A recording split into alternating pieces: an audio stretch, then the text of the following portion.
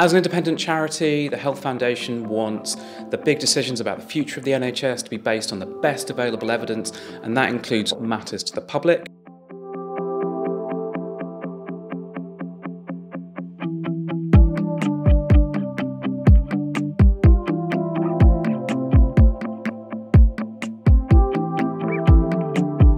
Fundamentally, it's the best model that you can possibly think of. There will be aspects or issues which are not working at this point of time and definitely needs improvement.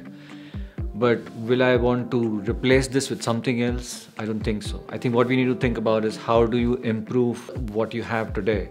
We know that the NHS has worked very well. We've been one of the best healthcare systems in the world for an awful long time. And it feels that we've got a puncture in the tyre and we don't need to redesign the tyre, we just need to repair it and keep on going.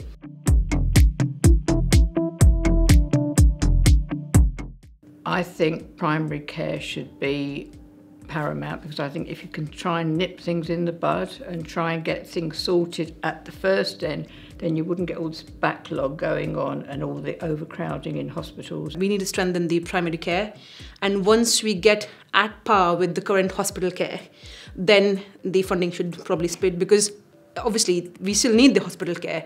Have a massive drive on community care, on GPs, on care in the community. I think if they did that, it would be a vote winner.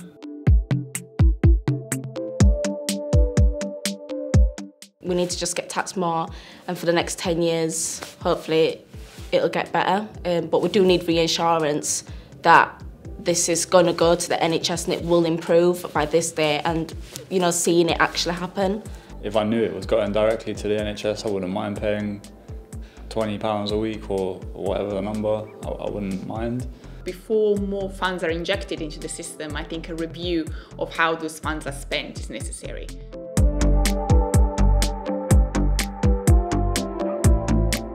Any business, you have a 5-10 year plan. So regardless of governments coming and change, they've got an objective of what they're trying to do, rather than having different governments come in and each government has their own policy and views. The trouble is we have inconsistent governments, we have inconsistent cabinets, and we need much more consistency. So in a way, I think that the whole business of running the NHS should be removed from government. I think I would have more confidence in the government's planning for the NHS if they were to provide a baseline of finances that was access for the NHS, so they could plan long term for their financial future.